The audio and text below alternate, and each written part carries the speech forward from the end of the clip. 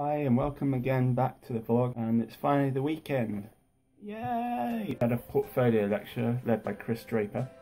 He gave us the ins and outs of what to put on a portfolio and what not to. Talking about developing a website, about the contact details you have to list, also about how you're going to present it eventually, what to include, what not to include. He gave us a few examples as well of some interesting online shops and portfolios. He's given us the opportunity to spend the weekend devising and coming up with a website for our work. Seems to be fairly straightforward, although it depends on the layout of what you want your portfolio site to look like, because mine at the moment will be fairly thin. On the subject matter of the actual briefs, yeah, 2 weeks to go until we need to have any finalised images.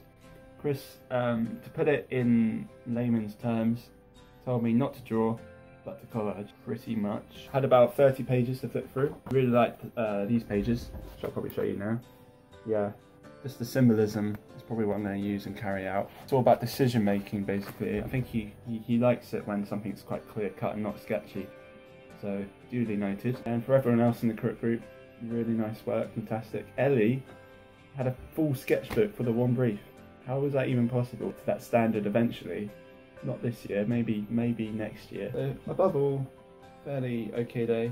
Laying out the pros and cons, though, Dan is still having the trouble with his estate agent's SAB. They are not really giving him any slack. He's gone to the agency numerous amount of times, and yeah, no, the manager who's in charge of Dan's property isn't really doing a very good job. He's just sort of going, oh yeah, well, you shouldn't have gone to the house in the first place. It's not Dan's fault. It's literally, you can't live there physically. It's just not been very fair for Dan this year, has it?